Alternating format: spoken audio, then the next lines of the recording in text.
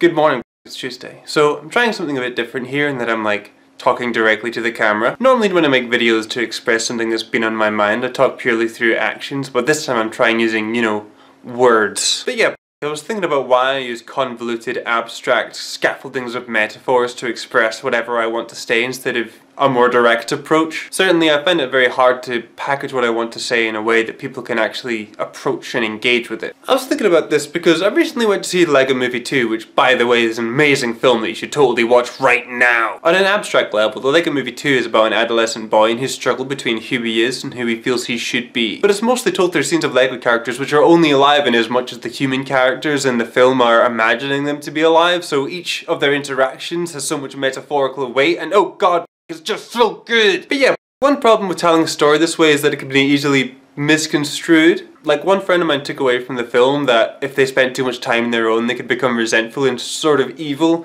which isn't a great message for someone struggling to make friends. And the rest of us who'd watched the film all had slightly different takeaways.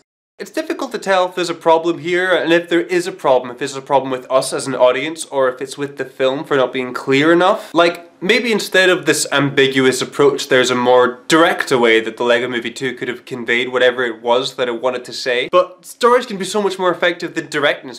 Like, seeing the two siblings fight, understanding why they fight, and then seeing them come to understand each other better is a much more effective way to give siblings something to aspire to than, say, mom telling you to get on. Ultimately, life is complex and ideas can't be understood just from having them thrown at you through rules or simple messages, but stories can help people to understand ideas and make them their own. It's hard to tell a story in such a way that all the audience would understand it the same way, especially since each audience member brings their own thoughts and feelings to the story. Sometimes a creator might not even want to tell a story directly, like, even here, as I talk directly to the camera, I feel the need to use several layers of obfuscation because some things are hard to grapple with directly. You can see more evidence of this in my previous thought videos and in my Brain Maze game, links in the doobly-doo, but the point is this. Although the direct expression of an idea may seem the most obvious route, sometimes ideas are too complex to be packaged up and sold as a headline and need a story attached to them to explore them properly, and then maybe, just maybe, those ideas can be understood.